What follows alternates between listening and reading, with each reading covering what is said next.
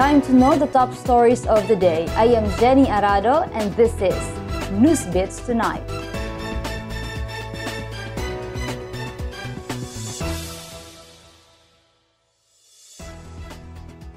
Vendors believe that pork supply in Davao City may not be able to meet the demands in Luzon should the ASF-stricken provinces decide to source out meat here. Rob Gumba for the details.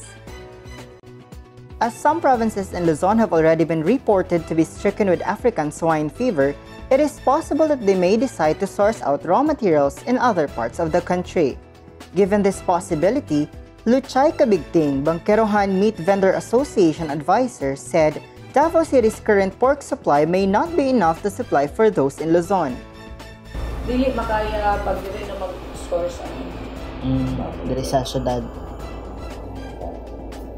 Kaya ang stock, ang quantity, ang supply din sa Davao is ulang mga sa Davao, mga nag-source out sa Jensen.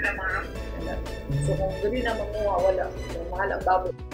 On the other hand, Hog Farmers Association of Davao Incorporated past President Alvin Teves said the combined number of hog farmers and groups in Mindanao will still be able to supply the rising pork meat demand in Luzon.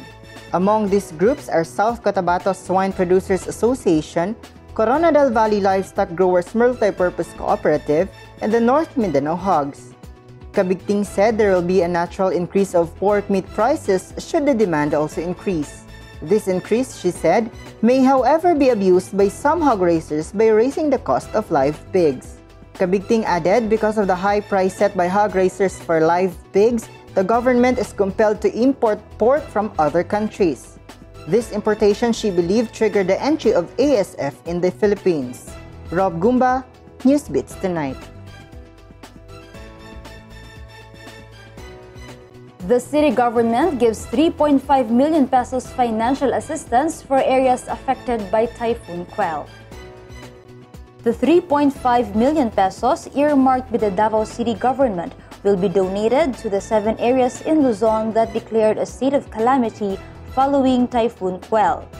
These provinces include Apayao and Cagayan, which will receive 1 million pesos each. On the other hand, Cagayan Municipality, specifically Alacapan, Abulog, Camalaniyogan, Santa Praxedes, and Claveria will be given 300,000 pesos each.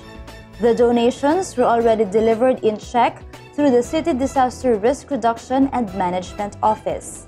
The Davao City government had in the past been giving financial assistance to neighboring provinces and municipalities hit by natural calamities.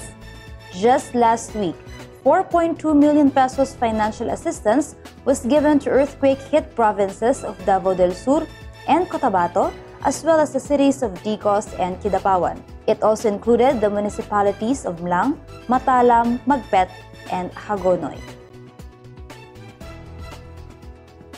To check more stories, visit our website www.sunstar.com.ph/Davao. Subscribe on our YouTube channel and follow us on our social media accounts on Facebook, Instagram, and Twitter. You can also grab a copy of Sunstar Davao at Davao Central Convenience Stores, 7-Eleven, and nearest news outlets. And that's all you need to know for tonight.